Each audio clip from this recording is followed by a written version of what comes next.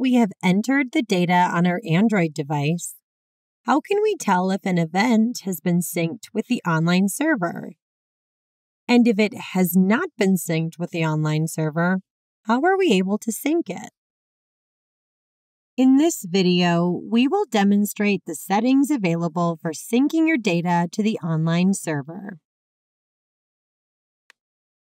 If an event has a gray, circular, double arrow to the right of it, it means that the event has not yet been synced with the online server. If the event listed does not have this button, it means that the event has already been synced with the online server. As we can see, the event we just added has not been synced with the server. This means that the event is stored locally on the Android device only. Clicking on the circular double arrow button will also reveal this.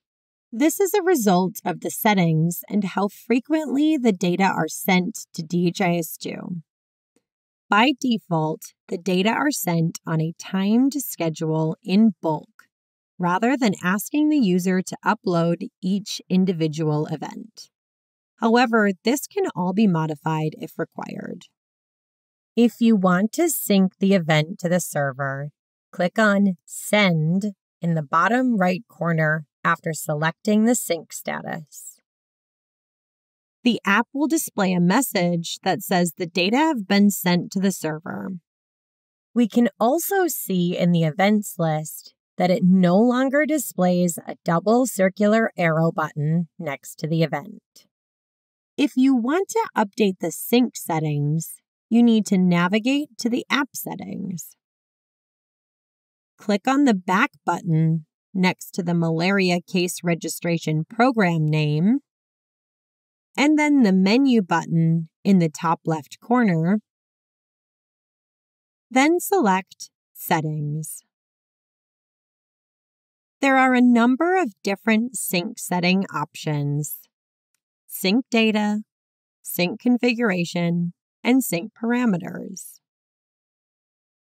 Under the sync data option, you can choose how often you would like for the data to be synced with the online server.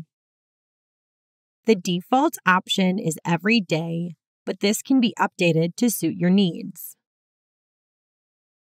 If we had just finished entering 10 events and we wanted to sync them with the server as soon as possible, we could select Sync Data Now. This allows you to sync multiple events at once manually, regardless of the sync period.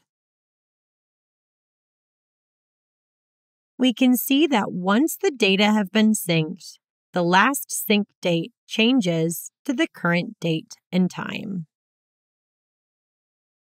Let's verify the event has synced with the server now on the web browser Capture app. Within Capture, having navigated to the same organization unit where we entered our event on the Android device, which was the Hatchetfish Primary Health Center, we can see the list of events that have been registered. If we open the most recent event, we can verify that it matches the details we have just entered on our Android device.